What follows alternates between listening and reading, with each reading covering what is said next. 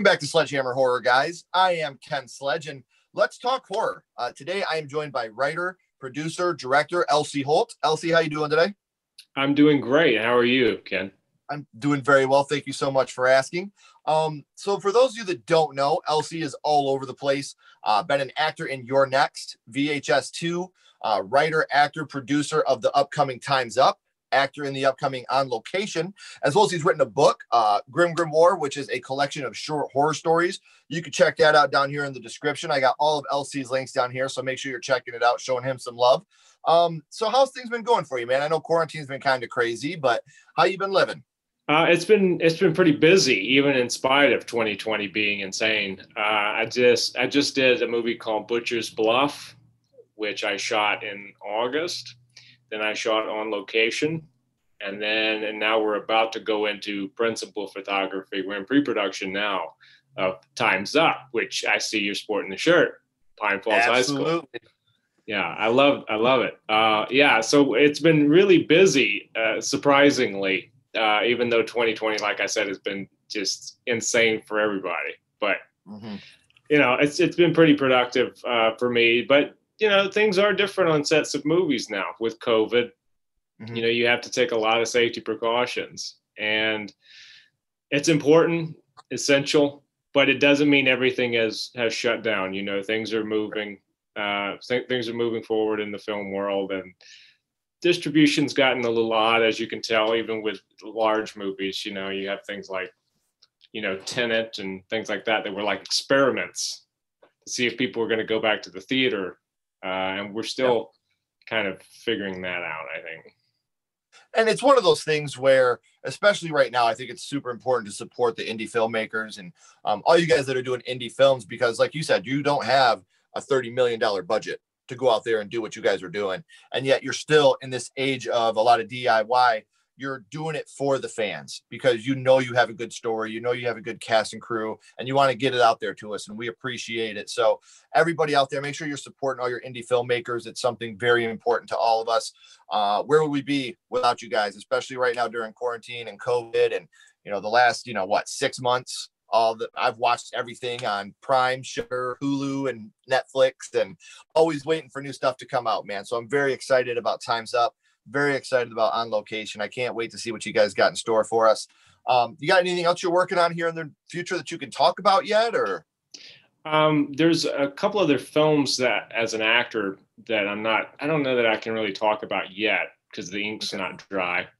But certainly some things coming up as an actor. I'm always working as an author because I'm kind of like a shark, if I stand still, I die. So I'm always working on things, which is why, people say that I'm prolific and all these things, but it's not prolific. It's just an obsession, basically, which is why I do all the stuff that I do. I'm hoping to have another book out next year. A novel this time. Grim Grimoire was a collection of short stories. And of course, Time's Up, which I wrote the script for. I'm co-producing along with Damien Maffei of Haunt and Strangers fame, who is co-starring in it with me. And it's being directed by Corey Norman, who are all people I believe you've talked to before. Yes, sir. And it's been such an honor to have all of you on. I'm meeting some of the coolest, most down-to-earth people while I'm doing this. And it's something that I wouldn't trade this for anything. Damien, one of the nicest dudes, Corey, all so down-to-earth, so willing to talk horror. And I'm very excited. 5, 4, 3, 2, done. I'm so excited to see what you guys got in store for. Time's Up is something I'm extremely, extremely excited about. And for those of you who don't know, Time's Up is a whodunit slasher movie. I mean, it's very much a murder mystery with strong slasher elements set on New Year's Eve about a group of school teachers who are sort of trying to figure out, they're trying to recover from the somewhat publicized suicide of a student. And at a New Year's Eve party, they get this unexpected guest, which leads into the scavenger hunt from hell. And then, the story is kind of off and rolling. I mean, the thing about the movie Time's Up is we really wanted it to be, when it hits the ground running and you go through and it's like a real hardcore slasher, extravaganza, but also with that whodunit element, which to me, writing wise, is what interested me the most. You know, don't know that I'm hugely interested in simply writing like a slasher character in which, you know, you just watch how they die, how people die. But when you have that mystery element, that I thought was kind of the attractive part of the story for me. And it's something, like I said, there he is. You know, very much excited. Everything I've heard, not just from you, but Hannah and Damien and Corey, the little things, obviously nothing spoilery, but the little details that I've been able to dig out of you guys, it's making me, I wish this was in my hands right now, you know? So you guys, this is something I really think is going to be a lot of fun for the slasher genre, because like you said, it's not just your run-of-the-mill slasher. There is a lot more to it than just your run-of-the-mill slasher that I don't want to spoil anything at all, but you guys are going to be really, really in for a really good treat when this finally is in our hands. Yeah, we want to make a kick-ass movie for people, you know? I mean, that's really what it's about, entertaining people. Nobody wants to sit and sort of be bored, you know? But the film has, you know, thematic elements that are more than just what you would see in a normal horror movie. But at the same time, the key is to entertain the audience and to give them the punch that they expect from this sort of a movie, you know? And that's kind of the fun, exciting part in, you know, writing it and producing it, every aspect of it, really. Working with the effects people to make sure Tom Devlin is doing the effects on this. He's a great effects guy, and he's going to provide some effects that I think are going to be, you know, crazy. I can't say what they are, but it's like, you know, right. It's going to be pretty nuts. Did you guys ever get this split in half? Did you guys end up getting that with the Indiegogo? Oh yeah. Yes, I'm so happy. Yeah. Oh, you're going to see some bisection. That's for sure. Yes. Now I can't say who or how. Right. But you'll definitely see some bisection action going on there, which is kind of funny because the first film and this is not an ode to myself. I mean, not that I'm above that, but the very first film I did, which was a movie called Homesick, first film I did with Adam Wingard, who is an old buddy of mine. I've known Adam since he was 19, and he went on to direct, you know, You're Next, and another movie I was in called Pop Skull. And now he's doing King Kong versus Godzilla.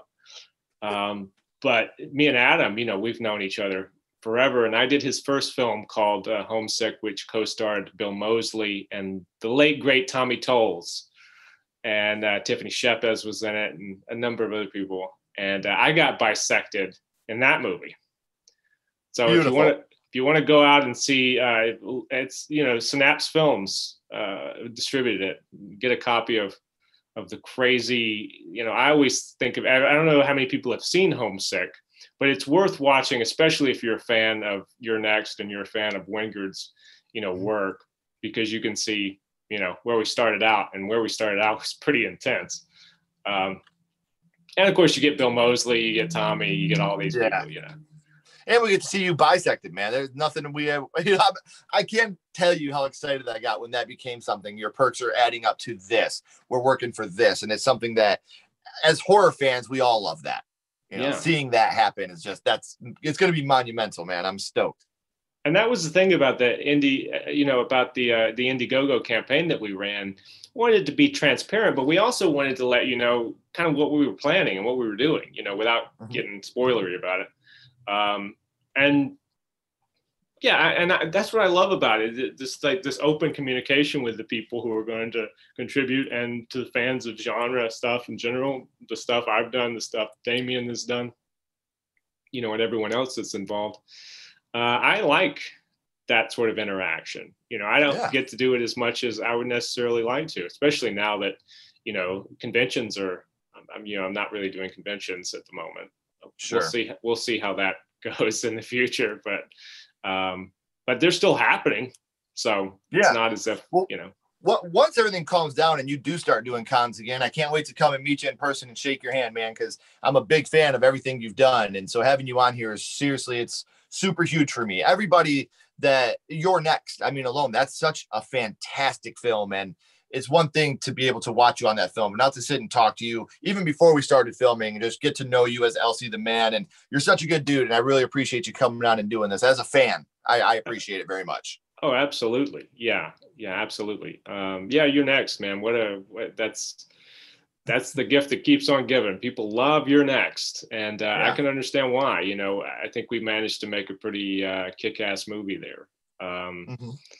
And I mean, that was really the film that, for me, you know, I remember standing on the set of that movie. And, you know, like I said, I've known Adam since we were both young. And, you know, we were literally making films in my grandmother's backyard at one point.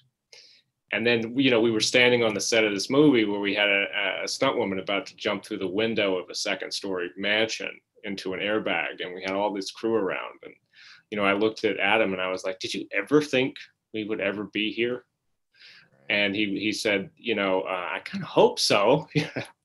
But yeah, you have those moments. So, you know, Adam's success is just fantastic to me. I think it's because I've never met a more talented dude, man. Wingard he's the real deal. He's always been the real deal.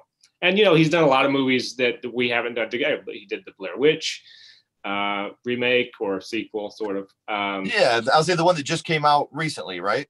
Yeah. Last year, was it? Yes. Yeah. Well, it's been a couple years, I think. Was it? Okay. Yeah. But he did The Guest, which is a great film with Dan Stevens. And Simon Barrett, who wrote and produced Your Next, also wrote both of those, The Blair Witch and the Guest. So those are a couple to check out also from Wingard. Yeah, make sure you guys are checking those out. Like you said, and he's doing Godzilla vs. King Kong now. So, I mean, look at that. I mean, that is every horror fan's dream, is to be a part of the monster universe that we grew up with, whether it's a Universal monster with the Dracula, Frankenstein, Mummy, or Godzilla, King Kong, Mothra, that world as well. It's something that horror fans we grew up with, and he's living that dream now, man. So that's really cool. Good for him. Yeah, and it's been many years in the making. You know, a film of that size is like a 5-year endeavor, basically. Yeah. You know, and so, but people shouldn't worry, because it's not as if he's abandoned horror, you know. In fact, often he talks about how after this is over with, you know, he wants to do something smaller and genre oriented. So, so yeah, he'll be back doing horror before you know. Good. But can't wait to see you guys working together again then, man. Hopefully make it lightning in a bottle twice with another You're Next. Hey, you know, I would love to do a sequel. Yeah. There were plans for a sequel back when we did the first one. And then, you know, we sort of all went off and did our own thing, but you never know. We'd love to see it. I'll tell you that right now. The fans would love to see a You're Next too. Oh yeah. Yeah. So we've talked about what you have coming up in the future and the horror world, and we talked about some of the things you've done, but now I want to go back to the past and talk about how it started for you. The first horror movie that you ever watched, what really sunk your teeth into the genre, and your first horror movie was? First horror movie I ever remember seeing was A Nightmare on Elm Street Part 3, The Dream Warriors. And funny enough, this movie is one I've talked about the most on this. Is that right? It blows me away how many people want to talk about this film, but I'm telling you, I will never be upset about it, because this is one of my growing up, and people have heard me say this on this podcast before. I can't tell you how many times I'd be playing a video game and like get to a boss level and beat a boss and be like, "Yeah, welcome to prime time, bitch." You know? Prime time, bitch. The kids. So I'm so excited to know that this movie was one of your first. How old were you? Do you remember the first time you had seen it? I was, it came out in 87. And so I was about 6 or 7 years old. Yeah, I was a little young. I remember vividly, but the reason I say this movie when you ask that question is because the house we lived in, we had a little rec room off to the side. I have, even at that age, a very vivid recollection of standing in the back of the room and watching my brother, who is about 10, 11 years older than I am, and his girlfriend. My brother does not like horror. Like, he's not a horror guy. You know, he's probably never seen any film I've been in, right? Now, Army of Darkness, loves it. Evil Dead 2, loves it. Evil Dead 1, too much for him, you know? Okay. So that's sort of his interest. Sci-fi and fantasy and stuff is more his thing. So she obviously made him watch this movie. And, at that time, we didn't have a VCR. She brought her own VCR, and this had just come out on video cassette. And so she forced him to sit down and watch it. And I have a very vivid memory of standing there and watching this from across the room. And it's like it was yesterday, Yeah. So that has to be the first one. And we're talking about how vivid your memory is. So I want to really tap into that. Which scene from this movie affected you the most? The scene I can remember from that day watching and reacting to was the one with the marionette, where Freddy uses the character's veins as marionette strings and leads them, through the door, where he just passes through the door. And then I really remember the tower where you had the wide shot and Freddy is up in the sky doing the marionette and then cuts it and the character falls. That is burned into my mind, that scene, from watching it that day. An underrated part of that whole scene is Joey. I mean, he's a mute, so he can't talk, but he's running through the halls and he's hitting with the lunch tray. And you just feel that anxiety without saying a word. Like, that scene has always given me really bad anxiety. And something about this film, there's a couple different scenes in it that really give me bad anxiety. That's one of them. And the part where Freddy uses the drugs, the heroin on the girl, that's another one that, that's why, to me, the big three, the holy trinity of horror for me has always been Halloween, Friday the 13th, Nightmare on Elm Street. And they've all been my favorite for different reasons.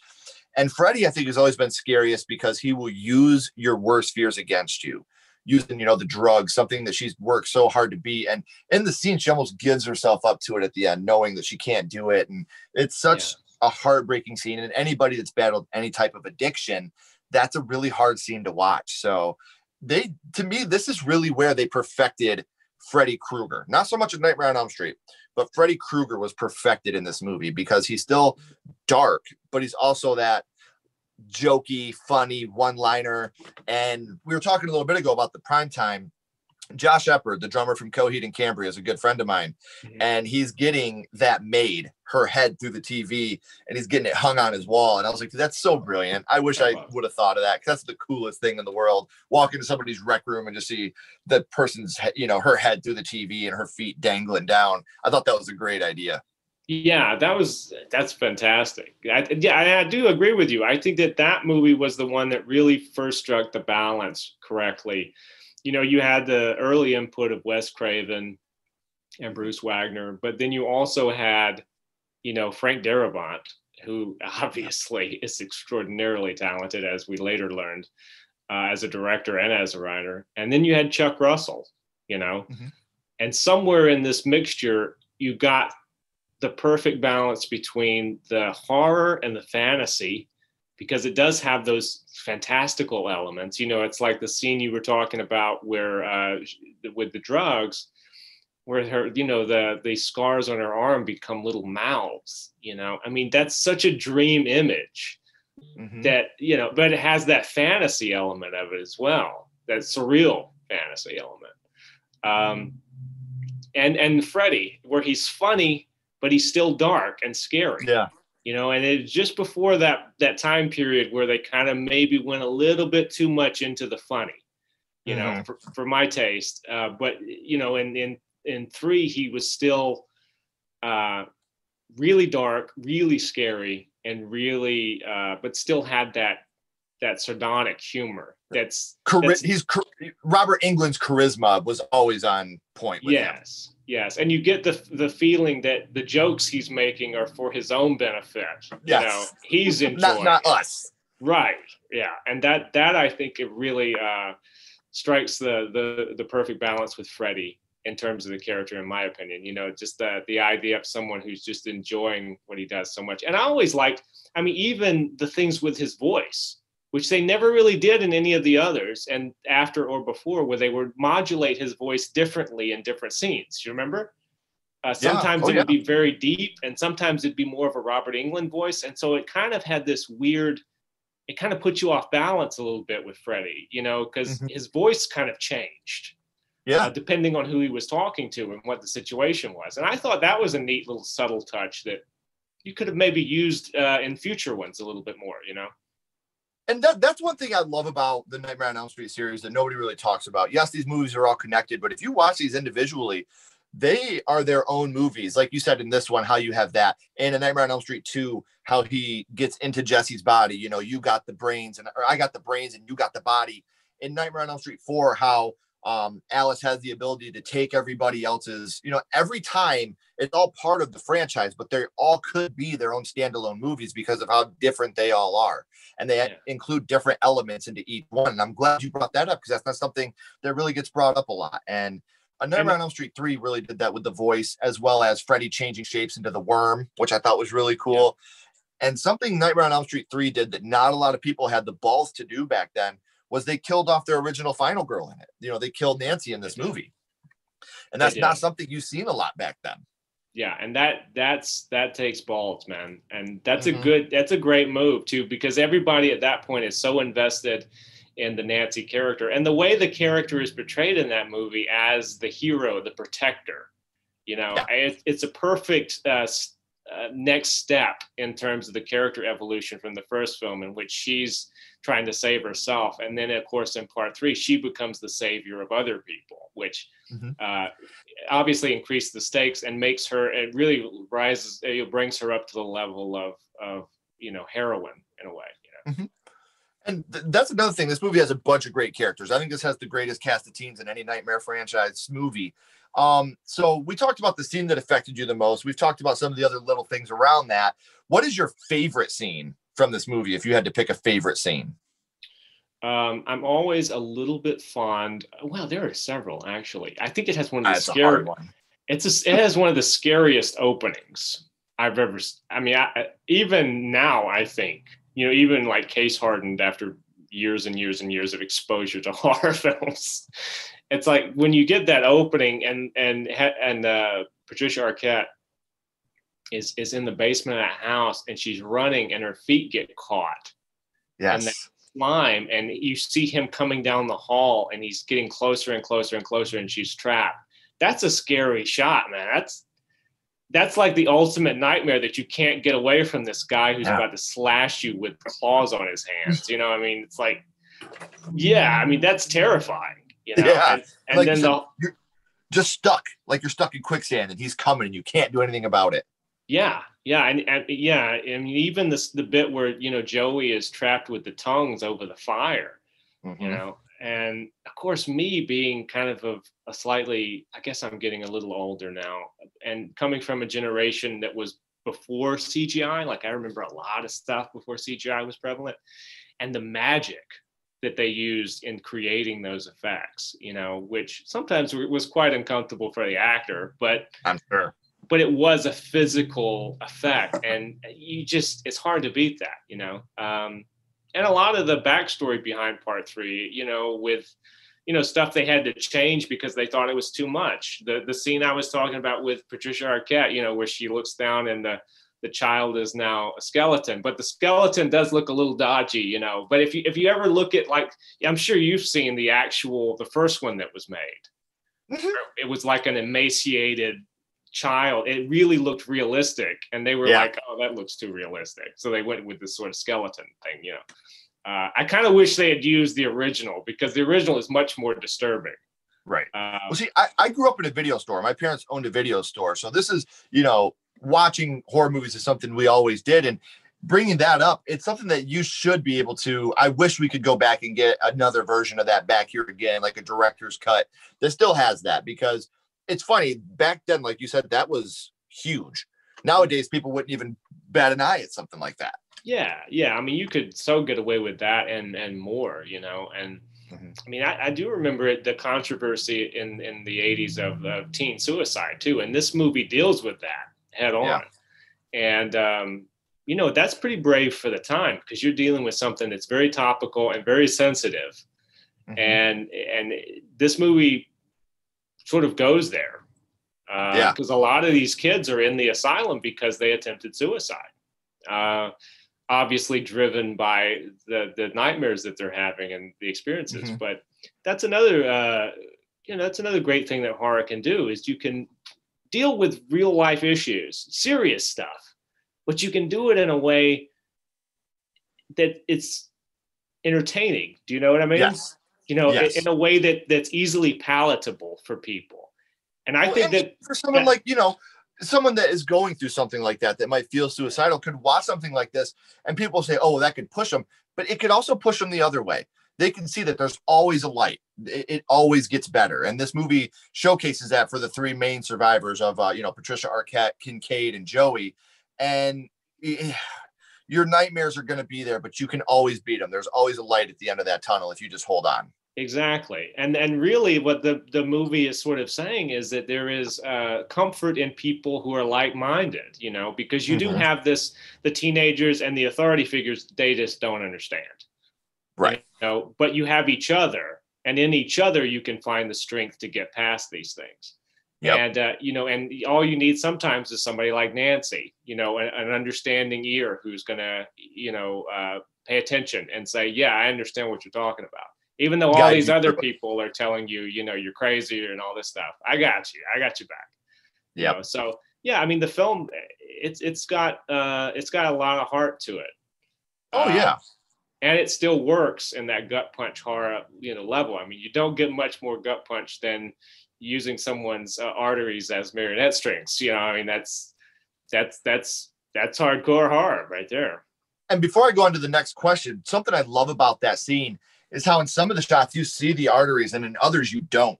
You see him just walking, and I think it's masterful. They did that in The Nightmare on Elm Street with Tina's death, with her getting drug up the wall in the rotating room.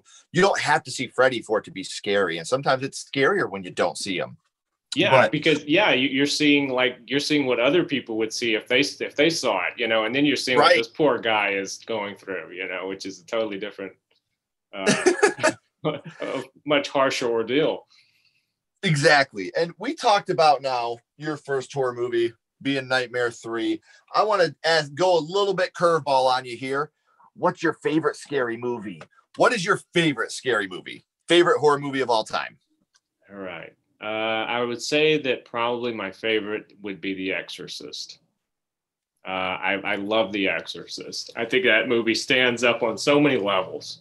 Yeah. And it's just so well written, so well directed by William Friedkin, so well acted. I mean, by everyone. There's not a clunker in that movie. There's not one bad performance, including the small child who was just like, how did this kid pull that off? Linda Blair. Linda Blair, man, she nailed it. And it's to the point where, I don't know if you've seen it, but on Shudder, they have a segment called Cursed Films.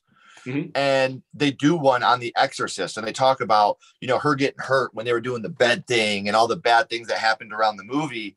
And I'm with you. I don't think besides the original Blair Witch Project, there's been a horror movie that entranced the public the way that did. With the Blair Witch, I was in like 8th grade when that came out, and is this real? Did this really happen? Is it a snuff that, we didn't know. And you could just pull your phone out and Google things back then. Yeah. And The Exorcist, when that came out, did the same thing. People were throwing up, crying, leaving the theater. They even pulled the trailer off TV because Pazuzu was so scary. I mean, imagine a horror movie today having that effect on us, to where we're pulling the trailer and women are crying and men are puking, running out of the theater. There was an uptick in the Catholic Church. People were going back to church that hadn't been there because this movie had scared them. That's when you've done something right. When people have to go and let God know, I need you because this movie scared me that bad. And do you remember, like, Billy Graham said that there was an actual demon living in the celluloid of the film? And I'm sure the whole time William Friedkin's like, oh, yeah, free press. I love this. You can't buy this, Yeah. But yeah, I mean, I remember my mother talking about it. She went to see that in the theater. The Exorcist obviously was a little bit before my time, but she went to see it in the theater, and she said that, she made it through. So one of the harder scenes for her was where Reagan was getting the medical test, which is a lot of people's thing. Like, when they can't sit through that, when she's getting the tap in her neck and all that. And it's like, because it's so realistically portrayed, it almost looks like they really did the test to Linda Blair. I don't know, I would hope they didn't, but with William Friedkin, you just never know, he might have.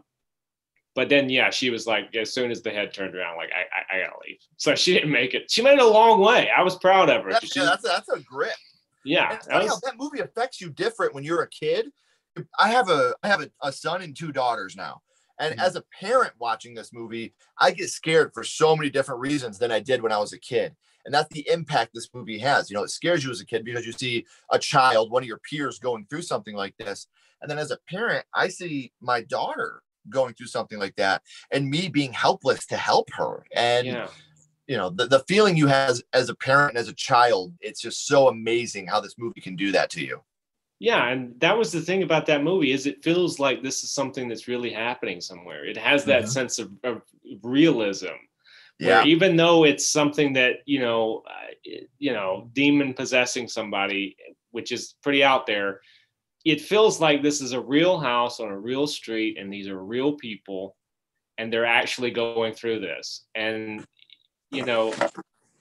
obviously they went off the rails with part 2, where it's like, I don't know what the hell they were thinking there. It's like nothing realistic. Part 3 is great, however. I just want to throw that out there.